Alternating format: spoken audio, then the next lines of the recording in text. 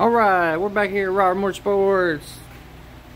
Got this Mini Cooper tore apart, head gasket repair, and we're going to go ahead and put an oil cooler on that thing. She's sitting right yonder. Waiting on a customer to send me some more money for some parts. Just got the head back from the machine shop yesterday. He said this thing was warped beyond what he usually sees, but he says it's flat. We'll check it and see if it's flat now, but pretty sure it's flat. Just got this 2.7 Chrysler put back together, and she sounds pretty quiet. All I hear is injectors ticking. But what we found was several, let's see, 1, 2, 3, 4, 5, 6, 7 collapsed lifters. These chains right here, these secondary chains, are sharp on the inside, very sharp. And I'll show you why. So you got these secondary tensioners here. They got little oil holes in them. It's supposed to have an oil hole on this side, but it's already ate through it. So this one was about to go. This one was all the way shot. Look, this it's supposed to have a spring in there. Keep tension on it. The spring is gone. Obviously, it was also losing a lot of oil pressure right there, which is probably what collapsed these lifters on that bank. Because, I mean, it's supposed to have a teeny tiny hole to relieve oil pressure like that. And it was relieving oil pressure through that big old hole. So, not ideal. But we got this thing fixed up. She sounds good. I'm happy about it. This is the first one of these I've done. It's kind of similar to a Pentastar. I was worried about maybe skipping a tooth on the crank pulley, you know, while I had all the timing components off of it.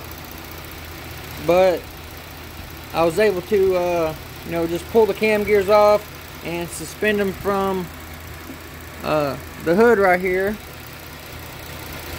Suspend them to keep that chain tight on the crank pulley down there. Which, after I was thinking about it, I should have marked the harmonic balancer against the timing cover the same time I marked my timing marks on my cams before I took it all apart. But I didn't do that, so I was a little worried cranking it up this morning. But it's done, and it sounds good. I ain't got no codes. I actually did have some codes because I cranked it up with some vacuum leaks.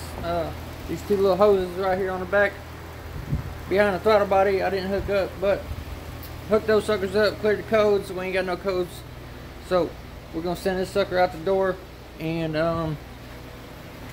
get on the next one. We got to do this Mini Cooper, and then we got this Dodge Longhorn sitting back here, and I got a couple mini bikes I need to. I got this mini bike I got to fix, and a little mini bike trike sitting outside I got to fix. And then I want to do some stuff to my truck. Oh, caddywhack. I got a bunch of stuff sitting over here on the shelf, ready to go on the thing. I got this here. Check this out. This is pretty sweet. All bubble wrapped. Anyways, it is a sheet of real deal carbon fiber, and it is beautiful. But we got that. I'll show you what that's for when we start working on my truck. Got the TBSS intake. I got a fuel pressure transducer to hook up to where I can log my fuel pressure. Got two brand new O2 sensors because one of them done went bad. We got some carbon fiber vinyl wrap. I actually also have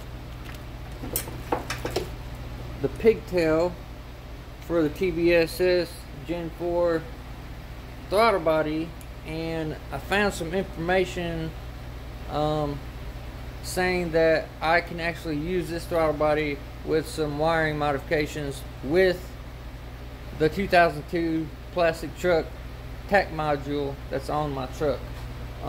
So if that 90mm throttle body works with my TBSS intake, that would be tits. What else we got? We got them AutoZone racing spark plugs, but I think that's all. Oh, I also have my gear set. So right yonder, right here, we got some 456 gears and a differential rebuild kit to go in OK way. So I mean, she should be a ripper if I can get these gears, TBSS intake installed, and eventually I want to do dual exhaust. I mean, with all of those things just mentioned, I mean, I'm thinking like another 50 horsepower, and the gearing is going to make more of a difference than anything. Because running a almost 33-inch tall tire, I'm basically got 303 gears. So top of second gear, 6,000 RPM, I'm doing about 100 miles an hour. So third and fourth gear is useless. Like it's unusable in a racing or, you know, street racing, trying to go from A to B real quick. You know what I'm saying? Like, I basically got a power glide with 303 gears, if that makes sense. But I just want to do this quick update little video, just to let y'all know I'm still here, I'm still kicking, I'm alive, and I got a couple.